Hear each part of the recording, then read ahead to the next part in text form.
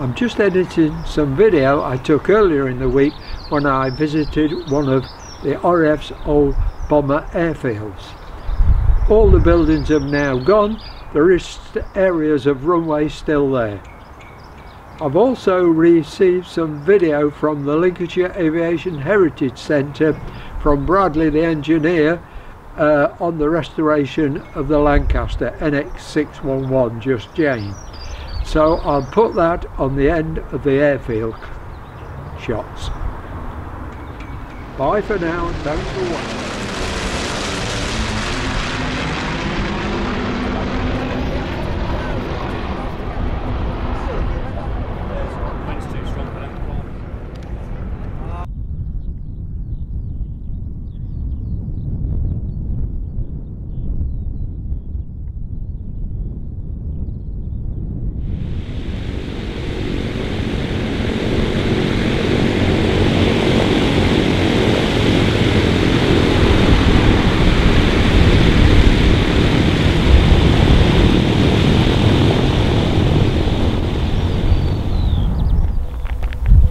Hi, 4.5 miles east of Lincoln, this farmland in 1942 was turned into RAF Fiskerton.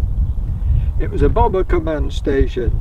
Opened January 1943 with two squadrons, number 49 Squadron and 576, both operating Avro Lancasters. Fiskerton was a satellite to RAF Scampton, 6 miles away. Fiskerton had 3 runways, Class A standard configuration.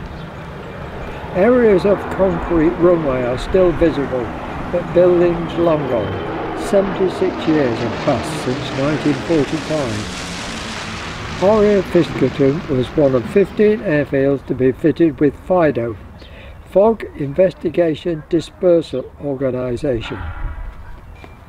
A series of pipes laid above ground either side the full length of the runway. Petrol fed into the pipes under pressure. Every 3 feet a series of spray nozzles sprayed petrol into the air.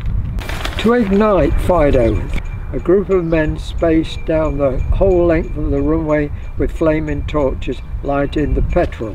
Men on cycles with flaming torches igniting the petrol as they drove down the runway.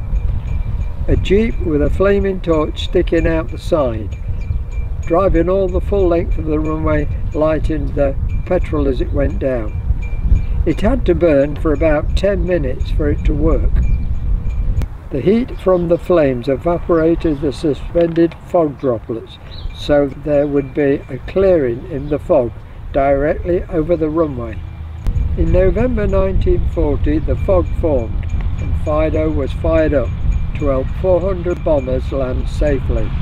I was unable to find out how many landed at RAF Fiskerton. In December 44 another foggy landing and FIDO was used again. This time 704 planes landed safely with the aid of FIDO.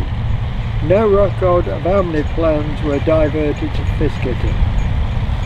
But FIDO burned for 3 hours at RAF Fiskerton, burning a colossal amount of petrol, 188,000 gallons.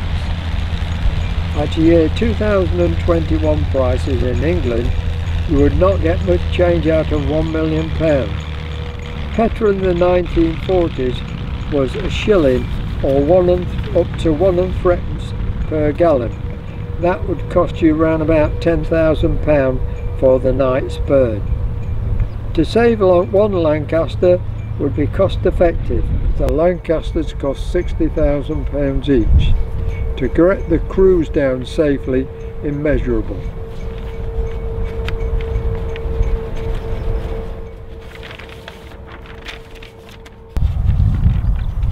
Aircraft losses at Fiskerton: 576 Squadron, 38 Lancasters. 49 Squadron, 79 Lancasters. A total of 117 Lancasters failed to return to RAF Fiskerton. The 2 airfields I have visited so far, RAF Scallingthorpe and RAF Fiskerton, the losses of Lancasters alone amounts to 304 failed to return.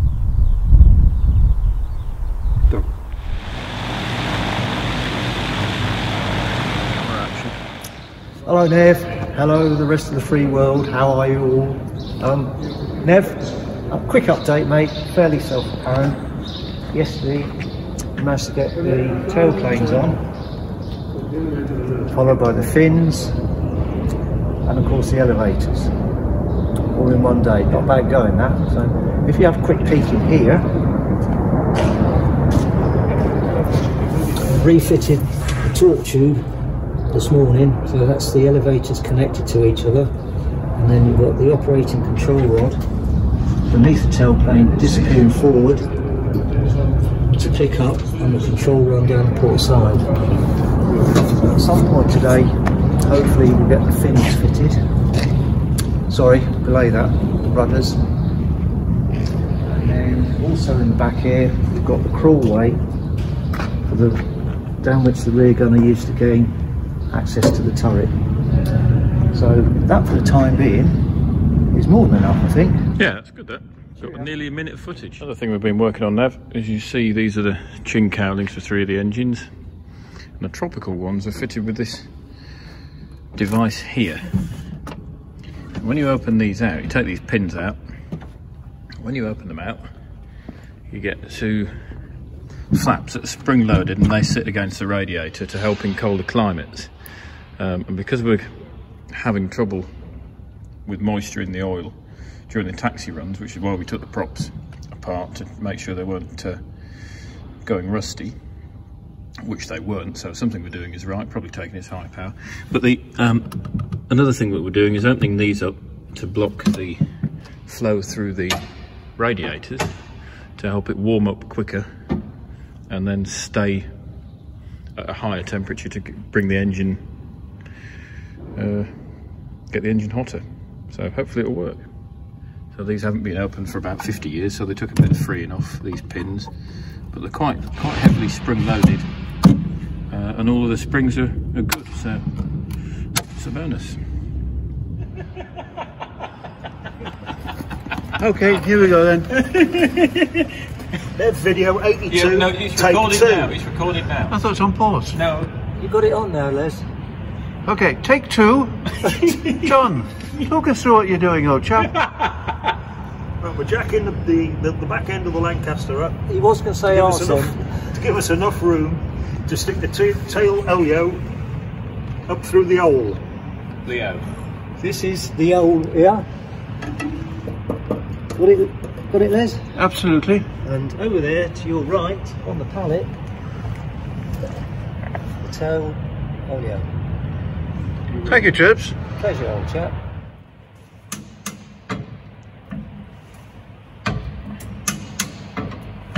Clumped together.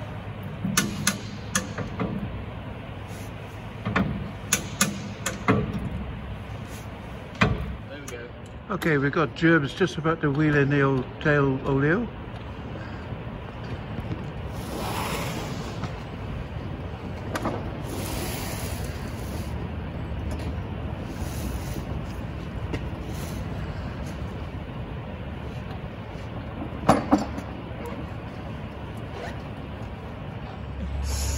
Tail wheel Oleo installation. Take 3. That was a good one, that, wasn't it? Ready? Okie dokie.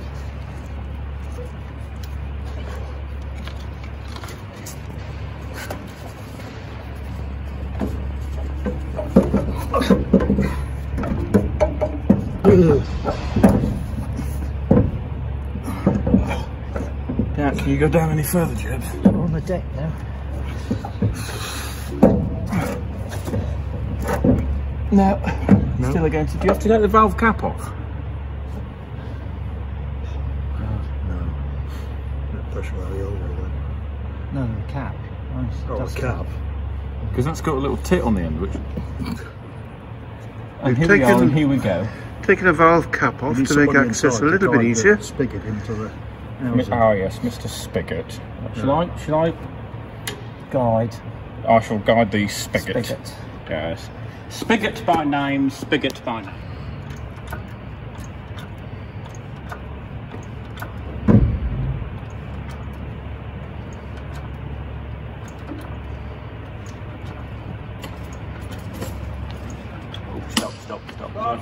forward again. Don't think we can we? No, we're up against the stop. How's that, John? It's not vertical enough. And here we have John hoovering out the jacuzzi for the summer season.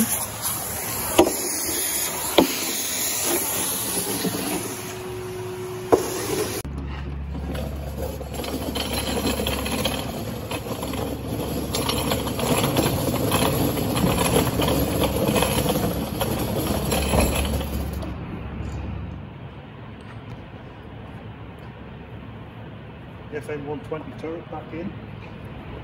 Not an easy job, because as you can see, the turret actually goes inside the fuselage at the back.